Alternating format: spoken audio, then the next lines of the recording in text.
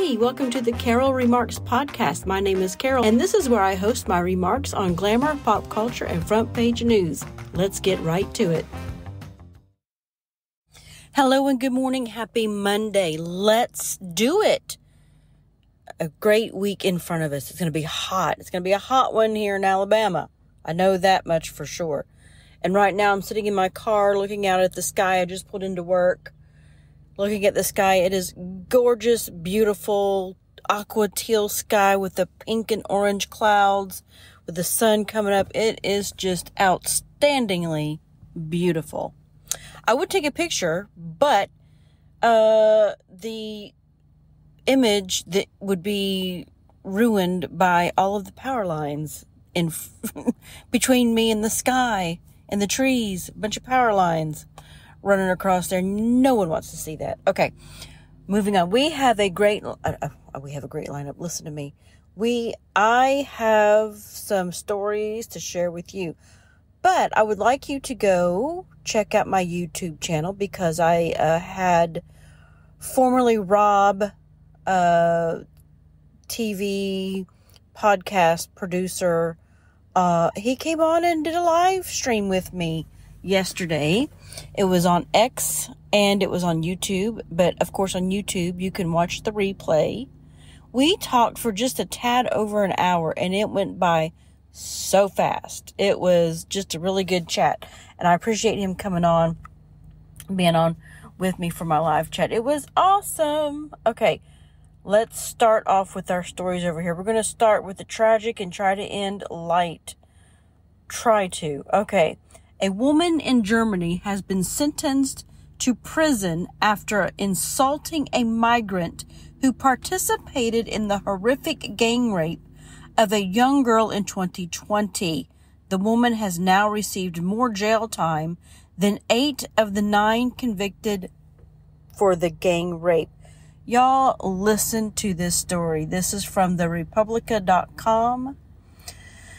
Oh, I'm sure you have heard of this story from back in 2020. I've talked about it briefly on my podcast a while back when I first learned about it, several months ago. A 20-year-old woman in Hamburg, Germany has been sent to prison after making hateful remarks towards a migrant who was involved in the gang rape of a child. The woman is just one of 140 people being investigated for making harmful comments towards the rapist. This is where we are. I guess they don't have free speech over there. The horrific, okay, I'm going to briefly tell you about the assault. I don't think she got very much jail time, but she got more than what these dudes, these animals received. I don't even want to call them animals. Animals wouldn't do this. The horrific assault took place in 2020 and involved multiple groups of migrant men independently attacking a 14-year-old girl in Hamburg's Stadtpark over the course of one night. The park had become a popular hangout spot for the youth during the COVID-19 lockdowns, and the girl had been there drinking with her friends, but they became scattered after police swept the park and broke up groups while enforcing social distancing measures. Confused and alone, the girl was defenseless against the first mob of 4 predators. The first mob, okay? The men took turns on the girl, repeatedly raping her over an extended period of time. They robbed her of her wallet and cell phone before leaving her. Traumatized and disoriented from the first attack and having no method of calling for help, the girl was assaulted a second time by 2 more men who took advantage of her vulnerable state. Disturbingly, her assailants had begun inviting other men to rape her via their chat groups, gleefully sharing the news that there was an isolated teenage girl in the dark park with no potential witnesses.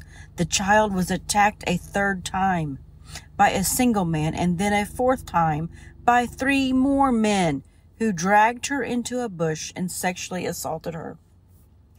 Finally, the child managed to break away and ran, though pursued by her rapist. Eventually, she came across people who recognized her traumatized state and immediately called the police. A total of 11 men were initially charged, but 2 were acquitted quickly due to a lack of DNA evidence. The sperm of 9 of the men, however, had been successfully recovered from the girl's body.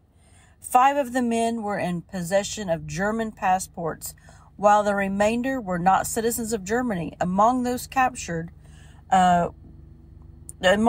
charged, none were German heritage. The rapists were identified as a Pole, an Egyptian, a Libyan, a Kuwaiti, an Iranian, an Armenian, an Afghan, a Syrian, and a Montenegrin.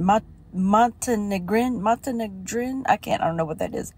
The men had a team of 20 defense attorneys arguing their innocence. Oh my gosh. Videos of the first and third rapes had been recorded and shared by the assailants to contacts through WhatsApp, but the videos were deleted before the case could be heard in court.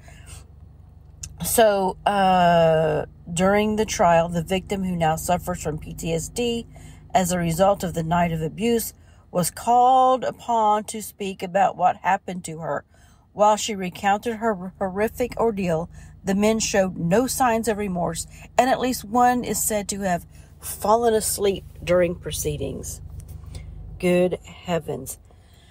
However, despite DNA and WhatsApp evidence, 8 of the 9 men convicted walked free with probation and spent no time in prison at all. What the F? The 9th was sentenced to 2 years and 9 months in prison without parole. Okay, that's good.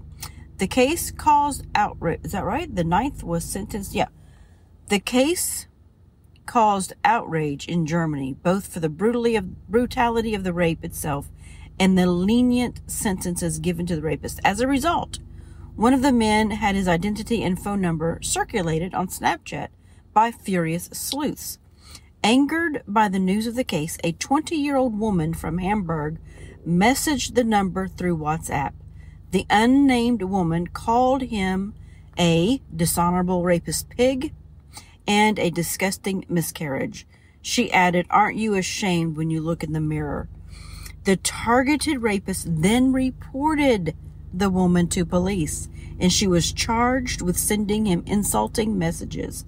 The woman has now been convicted and sentenced to a weekend in prison for her remarks, meaning that she will have spent more time in jail than 8 of the 9 rapists. In court, the woman apologized for her remarks. Oh, hell no. Saying she acted out of reflex upon hearing the sickening details of the case. Wow. So there you go. That is effing incredible and just outrageous. That's in Germany, and it's coming this way. You better believe it. You better believe it. Buckle up, people. It's coming here. And if you don't believe that, you are a fool. All right, so moving on to the next story. The troubled star-believed 90s movie, The Sandlot, busted for chucking dumbbell at neighbor's Jeep. You guys know this movie, The Sandlot. Oh my gosh, it's a great movie. It's a great coming-of-age story for boys, men, whatever. It is just a fantabulous movie. I love it. However, fame will do some strange things to people. So actor Thomas Guiry, G-U-I-R-Y. I'm probably going to slaughter this poor man's last name. Actor Thomas Guiry, best known for portraying Scotty Smalls in the 1993 movie The Sandlot, was arrested earlier this month in a bizarre episode during which he allegedly hurled a dumbbell into the windshield of his neighbor's Jeep and then held a knife at his front door.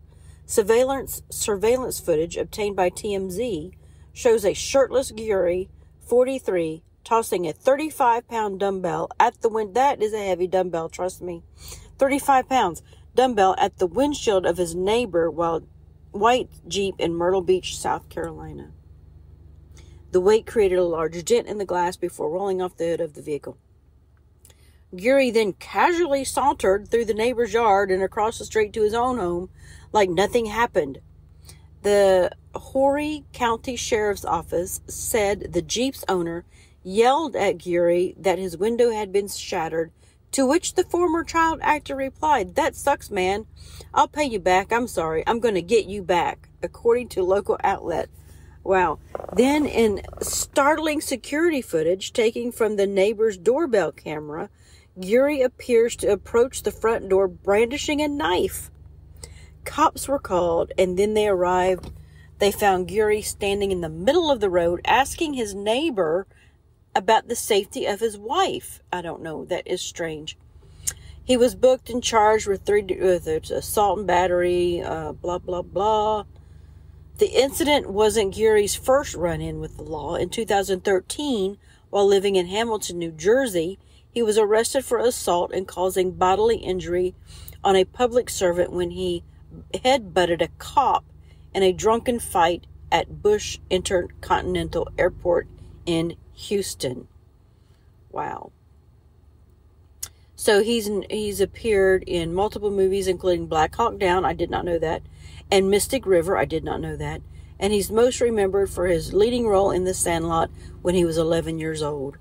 Wow. So there you go. I hope he's all right. I mean, goodness gracious, he needs to get some help. Y'all, I don't know what happened to my recording. I went on and on and on and on after this particular story about the child actor. I did like 3 more stories, and I had a feeling something was wrong. So after I was finished with my other stories, I went to go, upload it, and it had stopped. So anyway, I had to come back here and finish it, pick it up. So there are more stories on my X feed that I talked about, but it didn't get picked up here. It stopped recording for some reason. I'm so mad. I mean, there were a whole bunch of other stories I talked about. Anyway, maybe it was meant to be. So, question of the day. But please, go read those other stories. They're on my X feed. All right, I'm going to use one of the questions I asked Rob yesterday in this quickie segment. Should spaghetti be spooled on a fork, like twisted on a fork, or should it be cut up? I personally like to I take my fork, stab it in the spaghetti, and twist it. That's how I think spaghetti should be done. Sometimes I actually use a spoon to help twist it onto the spoon. I mean, I use a fork, but I use a spoon to help it. But how do you eat your spaghetti? Spool it onto a fork, twist it, or do you cut it? That's the question. I'm just so mad that I spent all that time talking about those other stories and it didn't get recorded. I'm so mad. All right, gotta go. Thanks for listening. What's that? Who pays your salary? What's that? Who pays? What's that? We're not a democracy!